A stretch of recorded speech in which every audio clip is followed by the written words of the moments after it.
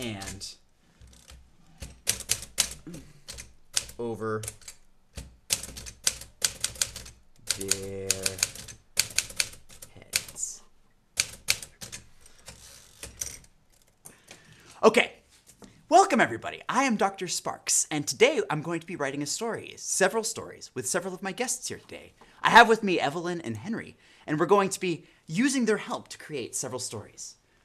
Let's go ahead and get to it.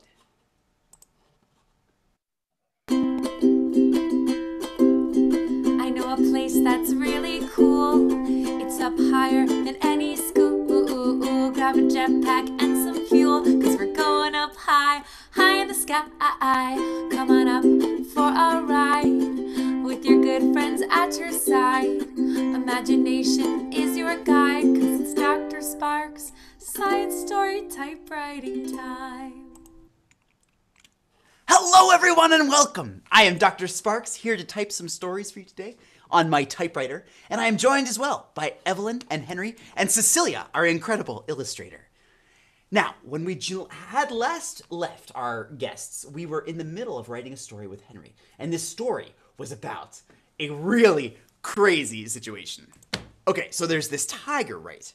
It's a man-eating tiger, ferocious tiger. He eats birds, he eats people, he eats whatever he can get away with. He even eats the key cards from the military attaché, the person who's in charge of making sure you can go in and out of the doors.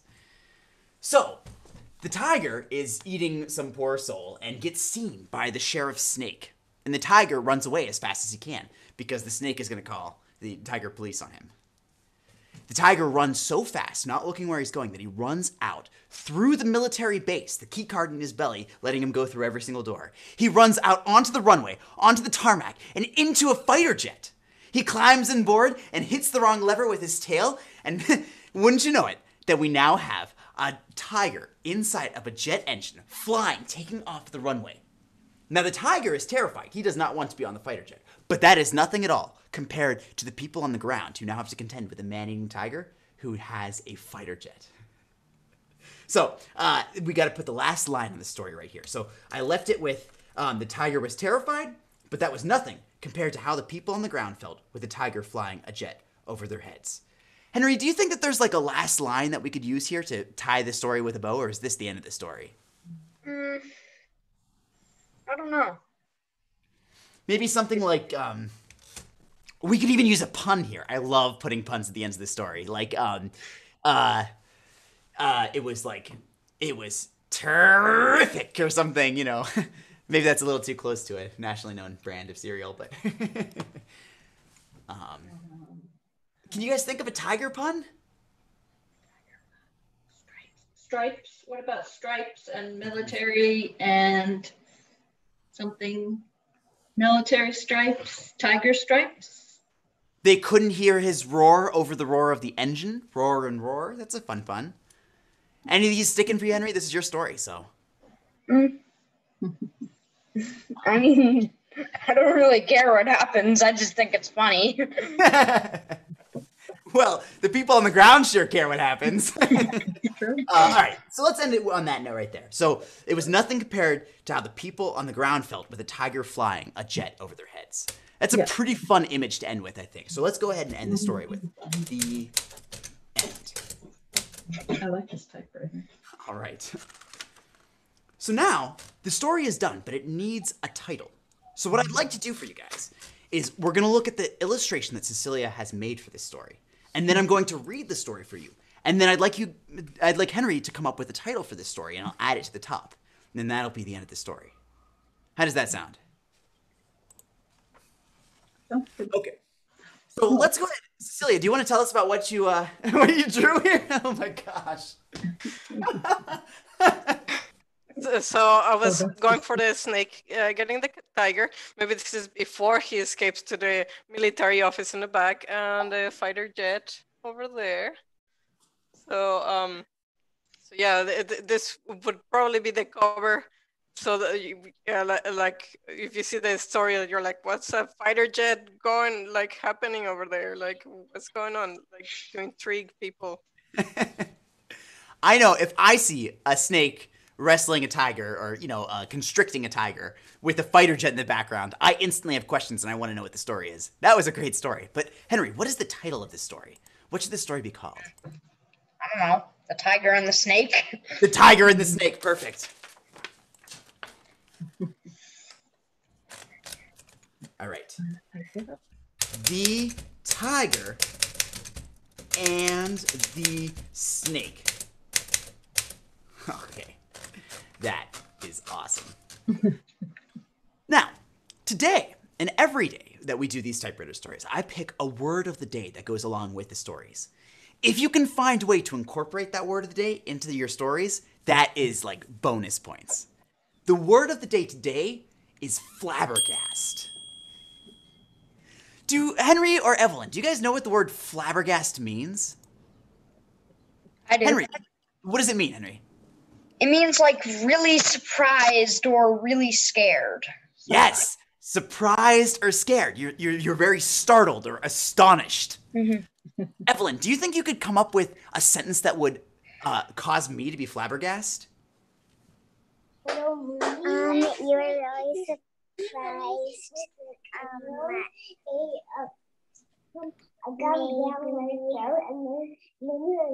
If the snake actually got the tiger. So I was writing the story. I thought I knew how the story was going to end. When all of a sudden, the snake got the tiger, crawled into the jet engine as it was 30,000 feet in the air. Something like that would happen, and I would be flabbergasted. So, if you can use that word in your stories, that would be great. Also, for those of you who are watching at home, if you're tuning on the YouTube channel for Maker Camp or Make Magazine, or if you're on the Facebook page for either Make or Maker Camp, please leave us a comment using a sentence that either uses the word flabbergast or, if I read it, will cause me to be flabbergasted. And at the end, we will read those comments and I will react to them. So, but with that though, I would like to go ahead and create a story with Evelyn now. So, Evie, can you tell me what kind of a story you would like today?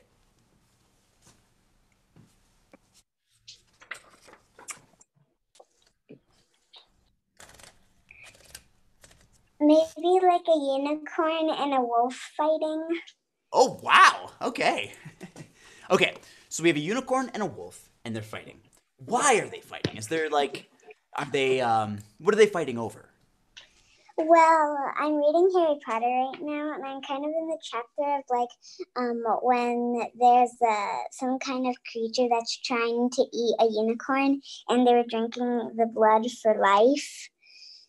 So maybe it could be like almost like Harry Potter, and the wolf was trying to get the blood for life. Okay, sure. Okay, so we have a wolf, and he's attacking the unicorn because he thinks that if he can drink the unicorn's blood, then he'll be super, super strong. Well, in Harry Potter, it's like if any animal drinks unicorn blood, they'll stay alive forever until they drink something other than unicorn blood that'll make them die. Okay.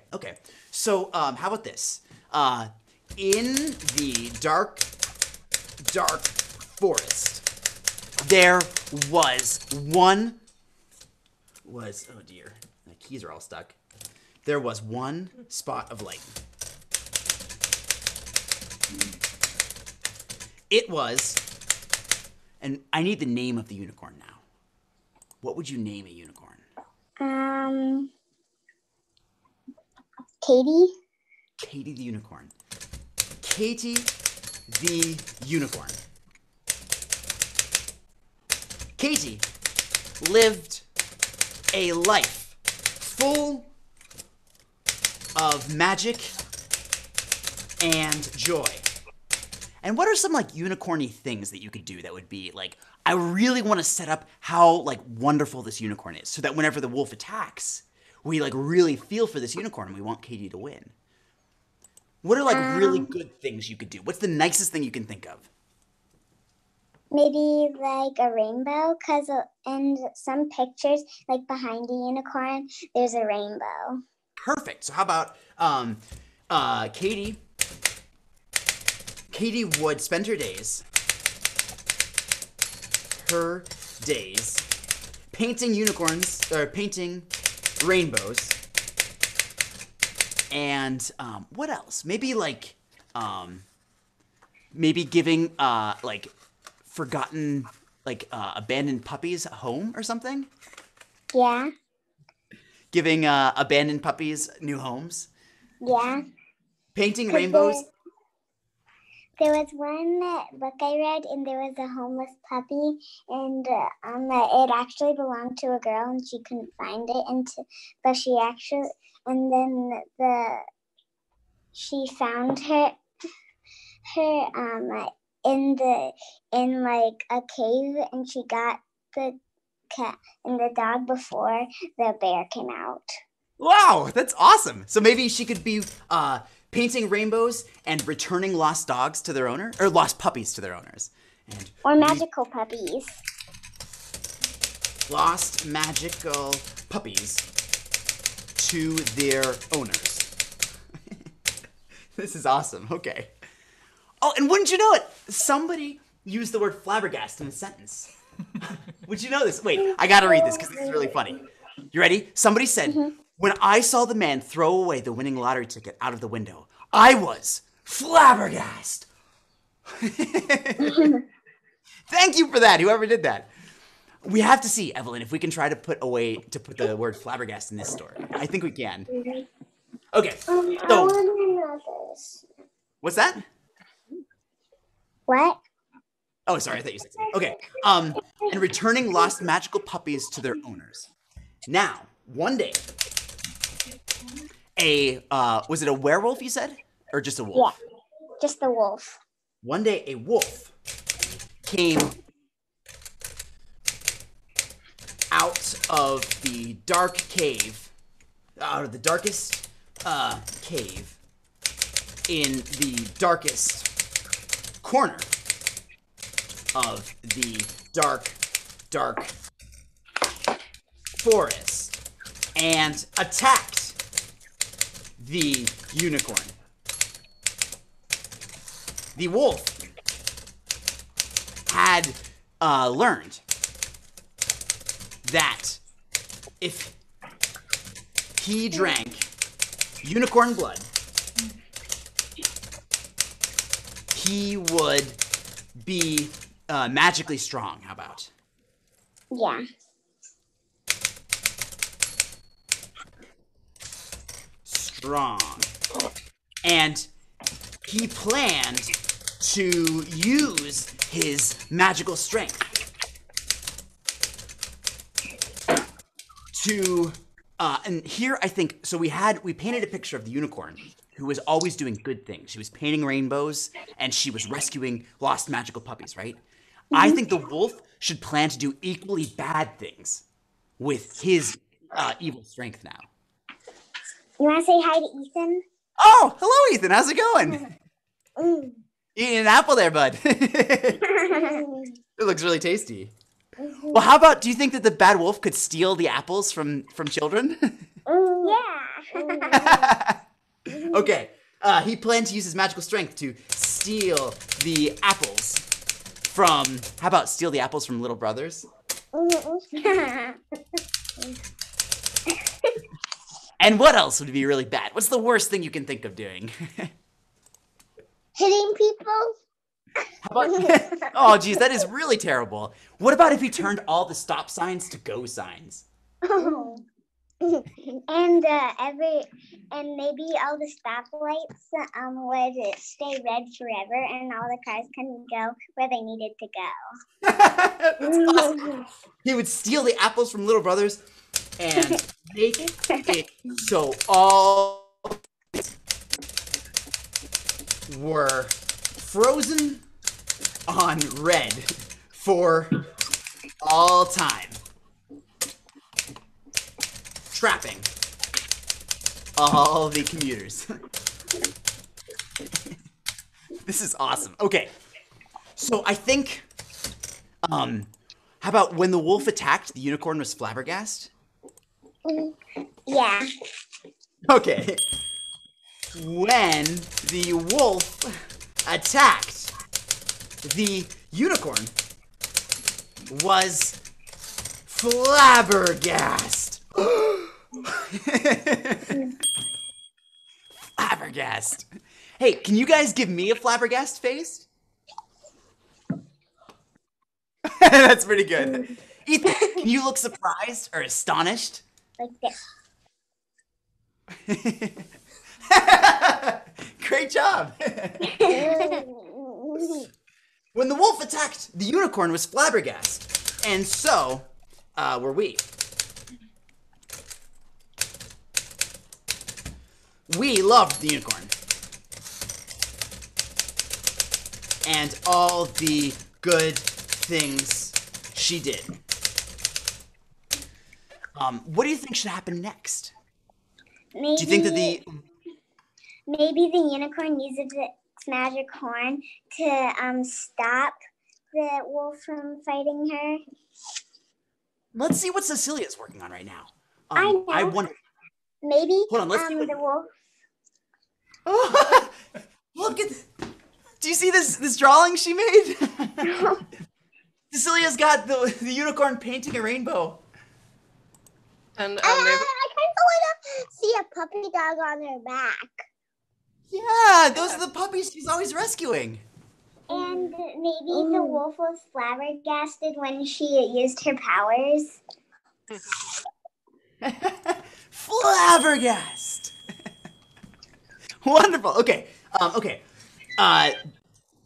The wolf attacked the unicorn, and we were his flabbergast as well. How about the unicorn used her powers? Yeah. The unicorn used her powers. The wolf got a rainbow painted across its snout.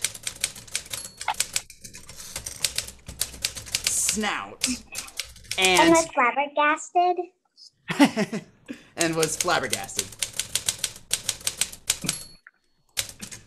Then the lost puppies attacked. And the cuteness freaked out the wolf.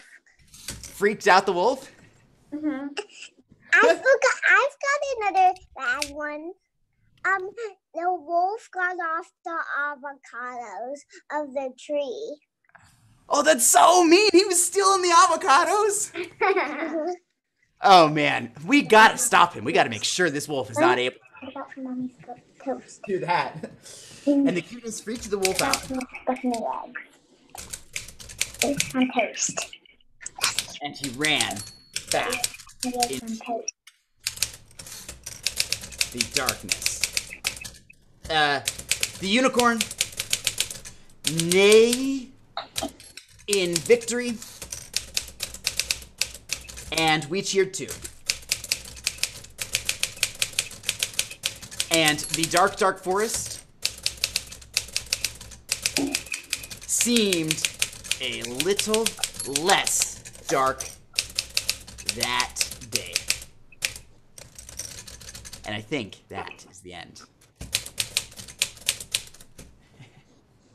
All right, so now the story is complete, but it needs a title. So can I read you guys the whole story, and then we can look at Cecilia's illustration one more time to inspire us, and then you guys know what the title should be?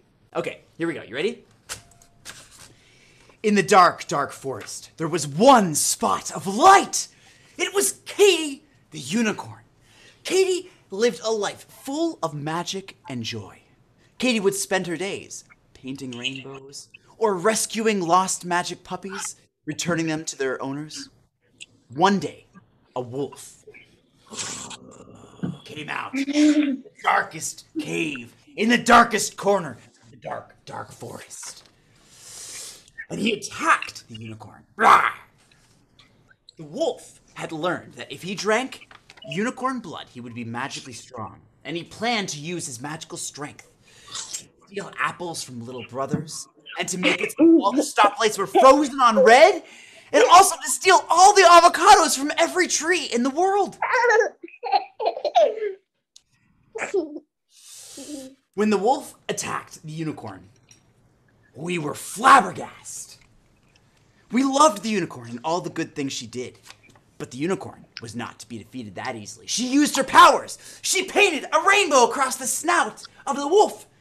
And then, puppies, the lost magical puppies, they attacked. Magically cute. They swarmed the wolf. And the wolf was overcome with cuteness. He was flabbergasted. Then, the wolf was freaked out. And he ran back into the dark cave in the dark corner of the dark, dark woods. The unicorn neighed in triumph. And we cheered too. Can you guys cheer with me? You ready? 1, 2, 3. Go unicorn! Unicorn for the victory! And the dark, dark forest seemed a little less dark that day. The end. Okay, now what is the title of that story, do you think? Maybe The Unicorn and the Wolf. The Unicorn and the Wolf. That is a great title for the story. The Unicorn and the Wolf. Okay, and now that our story has a title, and Cecilia has made an amazing illustration, the next part of this process is we have to send the story to you. Oh, look at the puppies! So, what I'm now going to do is I have a letter that I'm going to use to mail this story to you, Evelyn.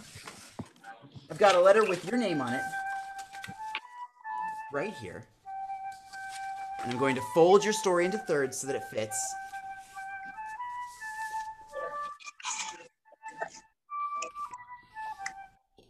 Tuck it very carefully into the envelope.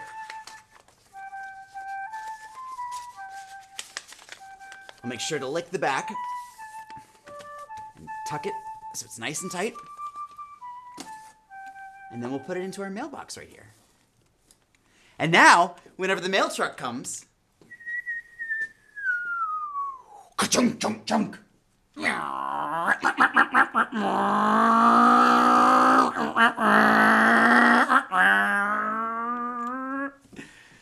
And the mail truck is going to take the letter all the way to you. And you will get the story, and you'll get the illustration as well. All right, I'd like to check in really quickly and remind you once again that the word of the day is flabbergast. And if you're watching on YouTube or Facebook, please leave us a sentence that either uses the word flabbergast, or else, if I read it, would make me flabbergast. The other thing we do each week is that we give everyone a prompt, and we ask for children to send stories that match that prompt to us. So last week, I put out a call and I said, would anybody like to tell a story with the prompt, "You've gotten lost in the forest of triangles, and this story is how you found your way out again." Now, Piper was nice enough to actually tell a story, and we have actually made some shadow puppet animations to go along with it.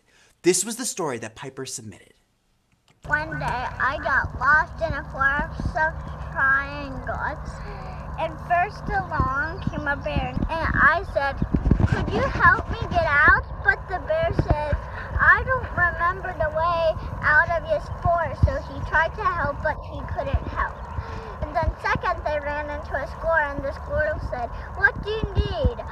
And the bear said, well, we need to get out of this forest of triangles. But the squirrel said, "I'm not as smart as that bear. It just led you guys to me. So how could I know?" But she tried anyway. Number 3, they ran into a bird, and the bird says, "What do you need?" And the bunny and bears and the squirrel say, "Well, we need to get out of the forest." And then the bird says, "Maybe I could lead you to your sister." And they ran into her sister, and their sister was the smartest of all. And so they lived happily ever after all, and they found their way out. Bye. Wasn't that wonderful? Can we give Piper a round of applause for that wonderful story she submitted? Now, if you would like to be part of next week's story, so the prompt for next week is going to be, write a story about a fish named Doug. who can only survive in cups of hot chocolate. So if you want to write a story that goes along with that, or if you don't know how to write yet, if you just want to have a parent take a video of you reading a story like that or telling a story, send it to us somehow. We'll find it. And we may be able to animate it and put it into the show, just like we did with that last one. So please, send us your story. Now, we've gotten some other people giving us flabbergasting sentences here. So I'd just like to read this wonderful one from Rachel. Suddenly, the snake slithered between the sharp teeth of the tiger and down his throat into his stomach, where he grabbed the key card the tiger had stolen. Oh, this is so relevant. He slithered back out, commandeered the plane, landed it, and delivered the tiger to the authorities. The spectators were flabbergasted. Ah! Rachel, that is amazing. Not only is it a great story in its own right, but that is a particularly appropriate use of the word flabbergast. And just to say hello to some of the other people that are giving us shout-outs. Killian Lucas, hey man, it's great to see you. And we've also got Met and Johnny from Brazil. It's great to see you both. Thank you for tuning in, guys. Now, Henry, would you like me to write you another story? We have just a little bit of time here. Oh, you know what? Actually, I think we may be out of time today. But Henry, if you want to stick around, we can definitely write you a story afterwards, if you would like that. Is that the other Henry? No, that's you. You're the only Henry. No, thank you. That's fine. Yes. So, guys, I would like you to, so I'm going to go ahead and do some sign-off credits here. We're going to talk a little bit about Family Maker Camp and how we were able to be brought to you today. But afterwards, if you could come up with one more sentence that's going to flabbergast me, and then give them to me, and we'll just all pretend to be flabbergasted one more time, that would be a great way to do this right at the end, I think, if you guys are down for that. So I am Dr. Sparks, and this is Typewriter Stories. We do this every Monday at 4 p.m. Eastern, 1 p.m. Pacific time. We're brought to you by Family Maker Camp, and you can find out more about Maker Camp. There's all sorts of events like the Typewriter Stories, but also other things. There's a company called CodeJoy that does really cool events with programmable robots that you can control from your own computer. And there's also a really fun coding and bug-themed event later this week as well that you should really tune in for. To find out more about events like that, makercamp.com/events is where you can find everything. And if something is being live streamed, it'll be at makercamp.com/livestream. If you want to learn more about me, Dr. Sparks, go to drsparksshow.com and you'll find out all the information there about the shows that I do and about the other projects that I have going now. And with that, guys, thank you so much for tuning in today. We had Henry, who gave us that awesome story about the fighter jets, the tigers, the snakes, and everything that happened there. We had Evelyn and Ethan giving us awesome stories about unicorns and wolves and puppies and painting. We had Cecilia, who did these incredible illustrations. She's the most amazing illustrator I've ever worked with. She's got such talent, more talent in her, the fingernail on her pinky than most. She's just so talented. It's amazing. I am Dr. Sparks, and thank you guys for tuning in. Now, Evelyn, Henry, do you guys have a sentence for me for flabbergasted? Flabbergast me! Bring it on! I do not, actually. Okay, well, Evelyn, give me a flabbergasting sentence. When we went to the park, Ethan was running around the fountain, and he didn't know it, but he actually fell into the water. Fine. Ethan, were you flabbergasted?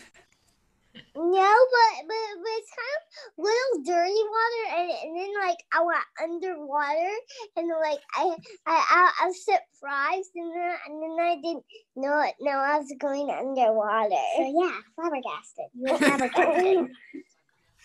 Ethan, what did your face look like whenever you fell into the water like that? Kind of it felt like the same face.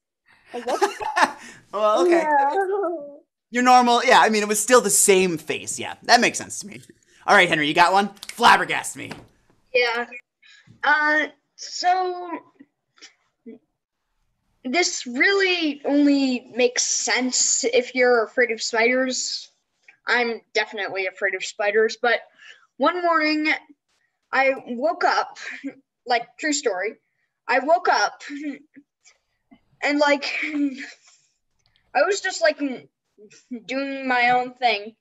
And then I see a little black dot on my bed. Oh, no.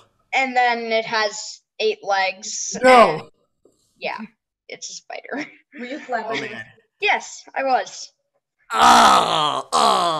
One time I was opening a pomegranate. Have you ever seen a pomegranate before? I think so. They're kind of like a red-orange kind of that has like a Yeah. flower on the top, you know?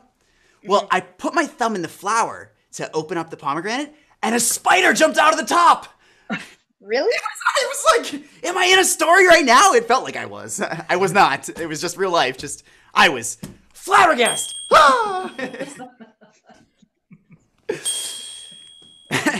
Well, guys, thank you so much again for tuning in. Just to remind you one more time, the prompt for next week, if you want to write a story, and Henry and Evelyn, you both are more than welcome to write a story, but anybody watching on YouTube or Facebook, if you feel like writing a story, please write it, share it with us, either a written story, a recording of a story, whatever you want.